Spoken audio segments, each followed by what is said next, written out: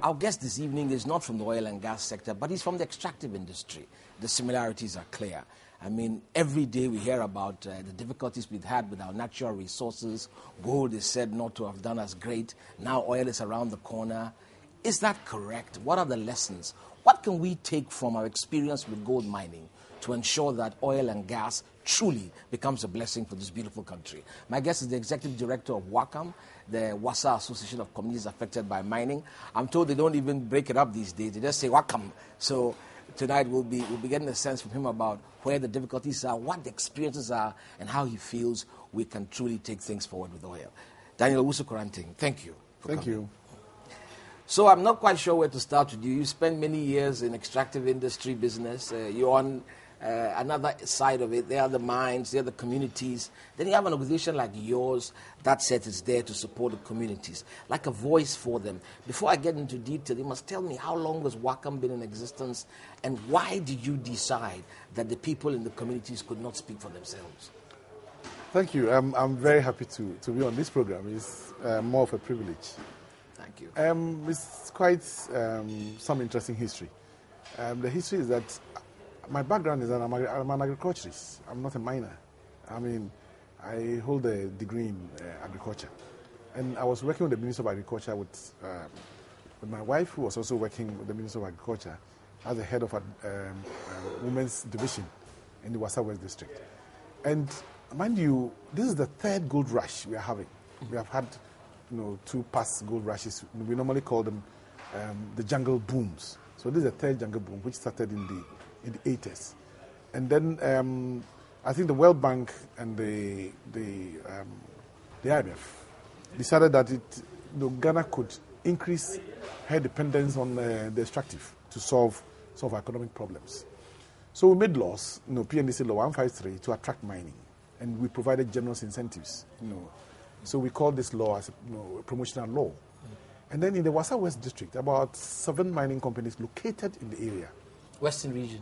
Wasa West, Wasa West District in the Western region. Now it's called the Takwan Swayim Municipal Assembly.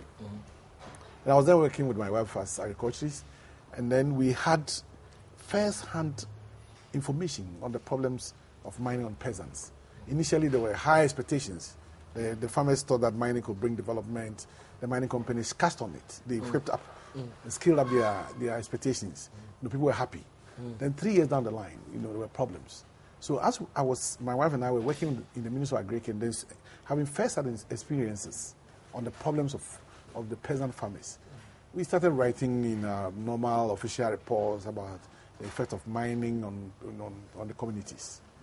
And then somewhere along there, we realized that it was impossible, so we started organizing the communities. That you needed action rather than words. Yes, rather than words. We realized, capacity gap.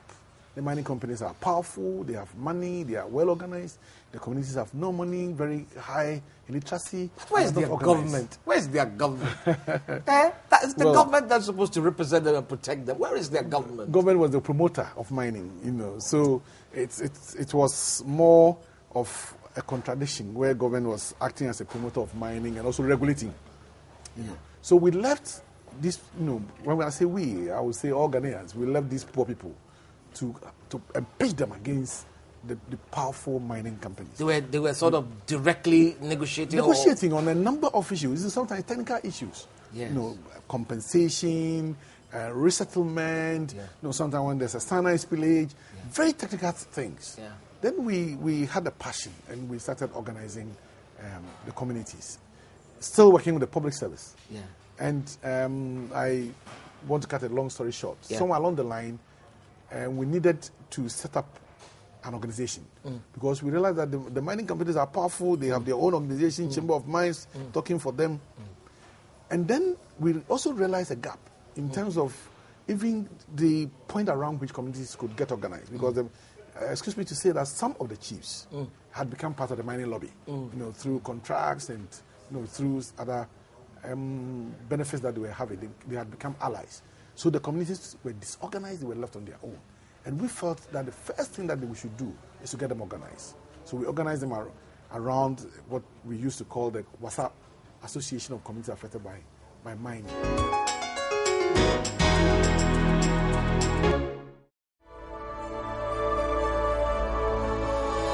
Labadi Beach Hotel, Ghana's finest.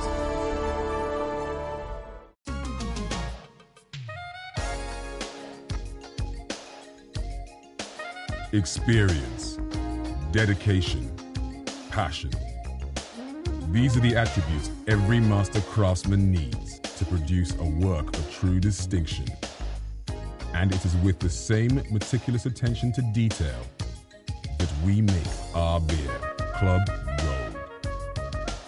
Produced with only the finest, carefully selected and blended natural ingredients, including crystal malt, to give you that smooth, golden, distinguished taste. Enjoy the unique drinking experience of a full-bodied crystal malt beer. The difference is in the detail. Enjoy your moment with Club Gold. Don't need champagne and caviar, cocktails with movie stars.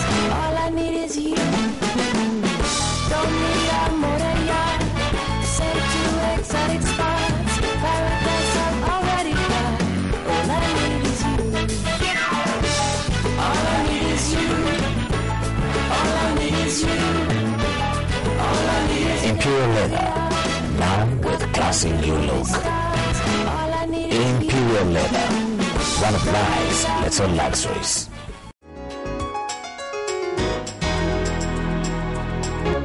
Let's move on to oil and gas, which is the main reason that I wanted you to join us today.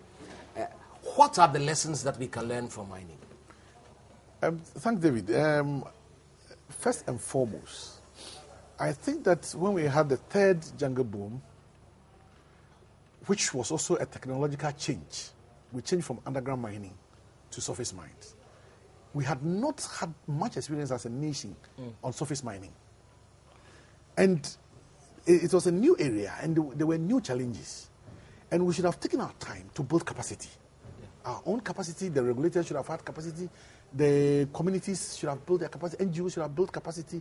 But it was a political and technological shift where we left the, government left its involvement in gold mining, which was the state gold mining companies, and then brought in foreign direct investment. But that was a good thing, was it not?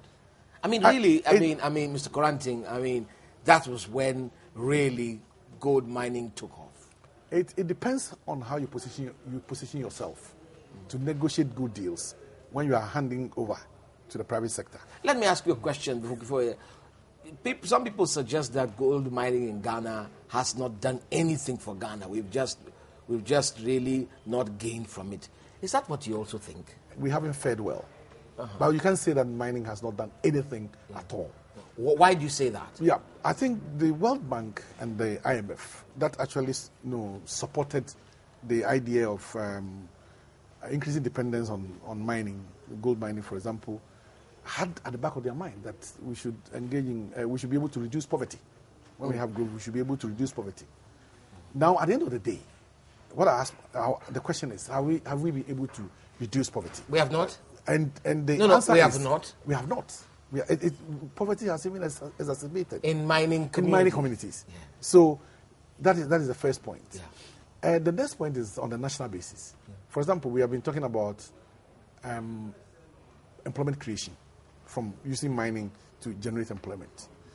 Now, when you talk on net basis, if we go to the communities and the livelihood losses, the displacement of communities and the extent of livelihood loss, and the generation of employment by mining companies, if we talk on net basis, it's deficit.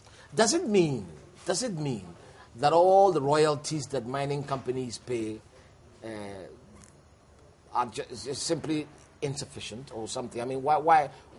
I just want us to get to this clearly because there's an activity. The understanding is that people will come and mine, government will tax, it will charge royalties, and so on and so forth. That's what you get and what you use to develop the community and so on. It is not the foreign company that should come and build roads and water in Obosi area. That's not their business. That's our business. Okay, so what is your view on that? Then let's go into the fiscal arrangement. which will give us an understanding of how much we are giving out and how much we are getting. Yeah. For example, the mining companies have capital allowance and then investment allowance of 70. The capital allowance 75%, and then investment allowance 5%. So in the first year, for example, they can write off 80% of their investment for the first year. For the first year, and after that, 50%, in remaining subsequent years. Yeah.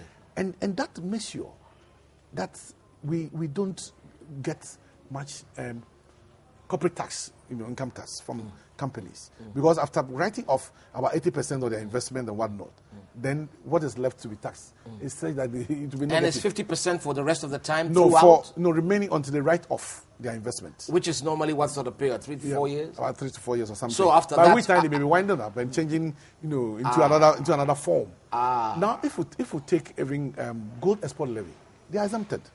Customs duty, they are exempted. Why do they have all these exemptions? So why do they have all these exemptions? That is why we were saying that the law that we put up was a promotional law. It was a law to promote mining. Which is justifiable, is it not, for a while? But then now that the mining is exploding, you don't keep the same law. I think that, there's a thin line. There's a thin line between liberalization and sellout. No. Sometimes you think that you think we have sold out. We sold out. Sold out meaning that sorry, there was no benefit for minimal benefits, I would say. So what happens is that there are so many subsidies. There's subsidies that so many. These apply across board for all mining companies? Or this is more with some than others? If you even have an investment portfolio of more than $500 million, you even have further generous concessions. You can even defer royalty payment, negotiate it. These laws were made when we were trying to attract investment in the mineral sector. Is that correct? Yeah, at the time when probably the gold price was low. In the 80s? Early 80s, yeah. Have these laws been changed in any way over the period? Interestingly, the PNDC Law 153 was the first one. When we reformed it into PNDC Law, Minerals and Mining Act 703 of 2006, we further lowered the bar. For example, in the PNDC Law 153, investment royalty rate was between 3 to 12%. In the Minerals and Mining Act, we scaled it down to 3 to 6%, and all mining companies are paying 3%. 3 to 5 and 3 to 6, that's not scaling down? No, the first one was 3 to 12. Right. Yes, the PNDC Law 153, it was 3 to 12. And then in the Minerals and Mining Act, the recent one, is 3 to 6. Is that perhaps because they are not attracting investment? I mean, what is the motivation? It is because the mining lobby globally is so strong. And the mining lobby tried to convince our governments that Tanzania, Mali, Guinea had what they called competitive laws, which meant that the standards were quite lower than ours. So we had to reform to come down. That's what we call the race to the bottom. Let's take on the royalty issue so we can come to the oil and gas thing. Royalties. I'm coming back to my question. What happens to royalties? Is it insufficient? It is not sufficient. So it is not sufficient? No, it is not sufficient. So you would like to see an increase in the rate of royalty? It is very, very important. What sort of percentage do you think would make sense? I think we should move to the highest point of 6%.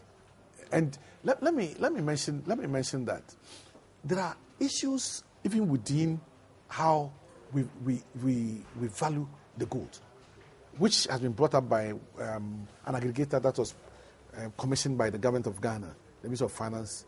And what has come out is clearly that we don't even know how much gold we are producing. We don't know how much gold we're producing? Yes, because we don't have an independent body to even look at the figures that are coming out. So what does the Minerals Commission do? Now, what does the ministry do? Yeah. Now, if you look at the custom officers that are attached to the mining companies, they are providing us information on the quantity of gold produced and not their sale values. And even different companies have different, exchange rates for calculating royalty. It sounds like there's no order. It sounds like we don't have a grip of the issues. Yes, is that what you're saying? Yes, and mining companies are paying, ground rent of about 50 Ghana pesos for 1 square kilometer land. 50 Ghana pesos. And if you take Anglo Ashanti, that's about 333 kilometers square land. It pays about 167 Ghana cedis as ground rate per year. And these are issues that should come up, that we should address.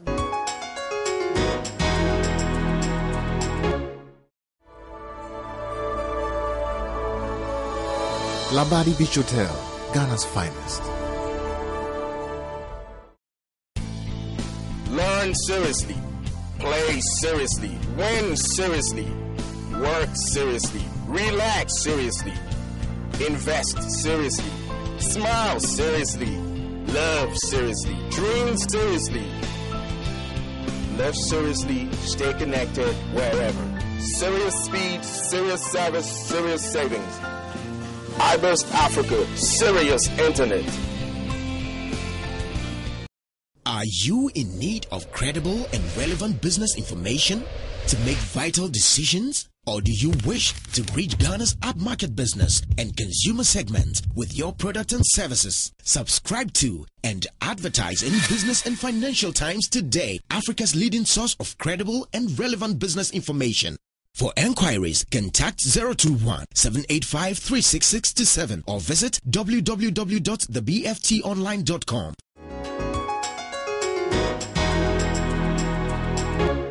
So what kind of response do you get from the government when you raise these issues of inequity and in many cases, just downright loss? I think we are not getting the mathematics right.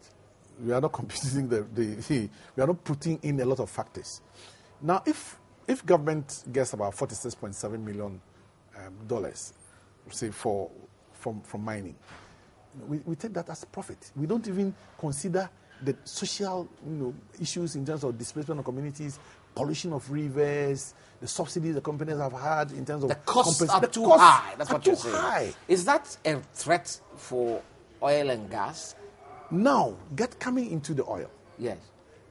I'm raising the issue of capacity, which from hindsight knowledge in terms of the gold sector, we didn't have capacity to address the challenges that are coming up from. So what kind of capacity do you need with oil and gas? Regulation. Strong regulation. You're talking about the capacity of government to put in place laws and regulations. Yes. We don't have that.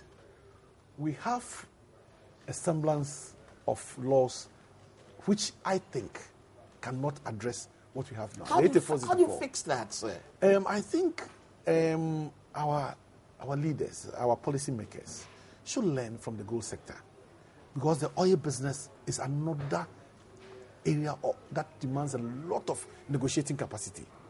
And I think also that we are rushing as a nation into the oil, because if we take from 2007, June or July, when we found the oil in commercial quantities, and then in October or November, we are pouring. It's about pouring, we are prepared to pour oil. It's about 40 months or something like that.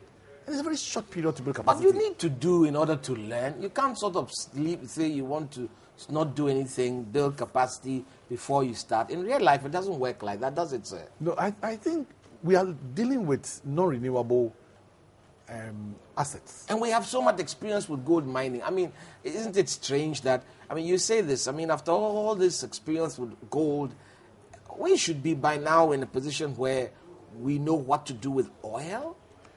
We haven't learned. That is what I think, yeah, we haven't learned.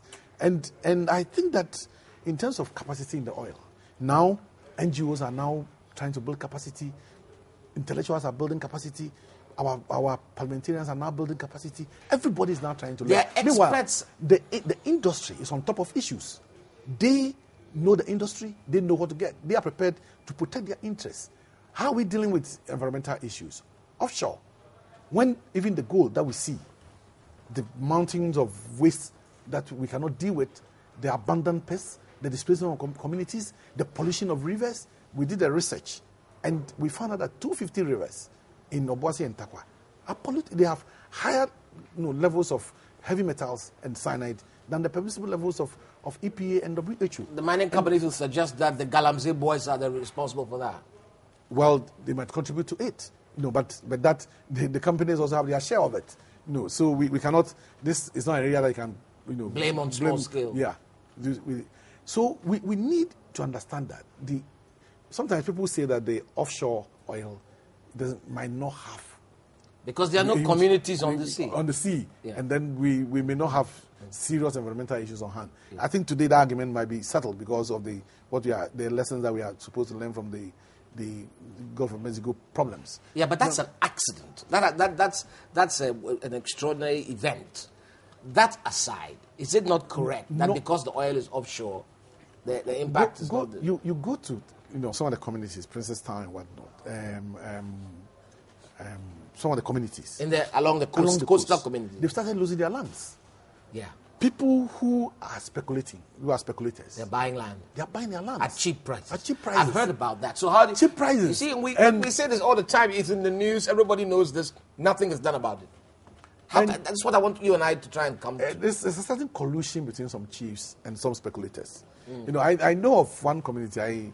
I think for purposes of... No, it's all right. You don't have to mention. You don't have to mention. But you have to mention to me later. Later on, I can do that. The communities now have no land to farm on. Part of the right now. Right now. This is related to oil. Yes, part of the land is being used as a concession for one of the big mining companies in Ghana, and the remaining land has also been taken over by land speculators in terms of the oil. I am aware that some of the community leaders are going around begging some of the people who have bought the land, begging them that they should release on the land for them to farm on and eat. So if somebody thinks that I'm not even coming to the issue of fishermen. I'm talking about even land speculators, and that is becoming a major issue now. So people should not think that because the oil is being exploited offshore, we wouldn't have the problems. The problems are there. And then we come to even the issue of fishermen, and the counter argument is, it's a small area that is being used, the effect may be so minimal. We need to understand the effects. We need to understand the long-term problems that are coming up. We are using a single-hauled FPSO. There are a lot of international arguments against that. But there are also arguments that are for it, that it is. One of the arguments I hear is that in the kind of ocean in which it is sitting, the risks are much less than if it was elsewhere. These are some of the things that I get afraid with. Some of the arguments that serve the interests of companies. Yeah. We had similar arguments in the mining sector. Yeah. That the regulators are on top of issues. We are being regulated. We don't have the problems, but go to the communities. The issues are there. That's true. But I want us to talk about something now, because really, otherwise we go on forever.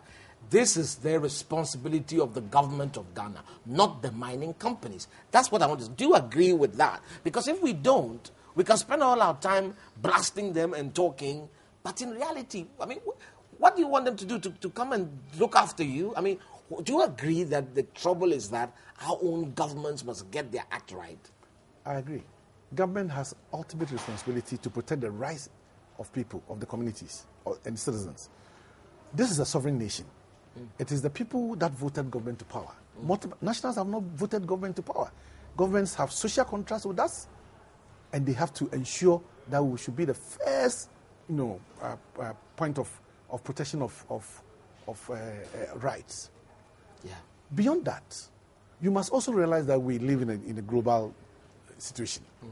The power of the mining lobby, through the Bretton Woods institutions, in the mining law, in the mining sector, it is the Bretton Woods institutions that actually pushed the mining laws. So you must also understand, that sometimes government is also vulnerable. And when it comes to multinationals in the extractive sector, in the oil sector, government becomes very, very vulnerable. It sounds the next point is also that who benefits from these bad laws? It is the companies. If we even have to compute how much subsidies the poor communities have provided to the mining companies through a very small compensation that they pay, the poor farmers are subsidizing the mining companies. Companies have been having subsidies from energy for a long time. So I'm not surprised that the former president, President Yakubu Kufuor, said that we're having minimal benefits from mining. Yeah. A lot of the politicians were saying it. But what to do about it was the problem. Now, when it comes to the oil, we are thinking that we can use a very short period to rush into some laws that can regulate the company, the companies. The practical problem that will arise will be enforcement of even the weak laws, which we have experienced in the mining sector, and even gaps, gaps in which, because we cannot even anticipate. In the sector of mining, we were not able to anticipate, windfall profits in terms of the high gold price, and did not, negotiate what we call additional profit tax or windfall profit tax in the current law. And now the mining companies are reaping, windfall profits, and we as a nation, we are losing our resources at a very fast rate, because when the gold price is high, every investor we should make maximum money. We have learned, haven't we? My understanding is that with oil, the royalty issues are slightly different. But let's assume it's a 5% royalty. Then you have equity like the mining. Then I'm told there's additional oil entitlement depending on the price. Then there's all the taxation and so on. So the government itself says, confirming what the foreign companies say, that we are looking at more than 50% of the income. And so the majority is coming to us. Is that correct? My worry are practical things. You can have these things written in books. I don't want to talk about some experience I had in Austria. So what you're saying is our people should make sure we get we have what we call the agency problems. The agency problem is that when you and I are asleep, there should be somebody overlooking even how much is being pumped into tankers. Yeah. When you and I are asleep on the sea, how is that person going to protect national interests? These are practical things. And these things have happened, that they are happening very close to us, Nigeria. Finally, local content. Could you get the equivalent of Galamsey with oil and gas? Can you see something like that happen? I mean, when you look at because in a way, Galamsey is some form of local content, isn't it? The small-scale mining. I mean, better still not Galamsey. It's a very complicated thing. That's complicated. Yeah, it borders on illegality, pollution of rivers, and how we'll be able to balance protection of the environment with some level of involvement of people in our local people. And that risk. And mind you, the area, the small-scale mining is being controlled now by Koreans. That's what you said Chinese, recently. I find extraordinary. Chinese. So it is not the small-scale mining we know. The people who died. Yes. Are people working for big-time people. Big-time foreigners who don't want to come in a big way for them to be regulated. They fund, if you like, the small-scale mining. Yeah. So that is the issue now. Daniel, that's the challenge. You make it seem like we are doomed. Oh, there's hope. The hope lies in what you are doing. You provide the opportunity for people to understand and discuss the issues. Transparency. Yeah, that's transparency. That's where the hope is. But as I indicated earlier on, the agency problem is a major issue that we need to address. Yeah. We are getting people to be educated. We are building their capacity. But if they are not oriented towards the corporate Ghana forget it. Then Owusu Kroanteng, thank you so much. Thank you very much. I appreciate for you this coming. opportunity. Thank you. We should talk again. Yeah. Thank you.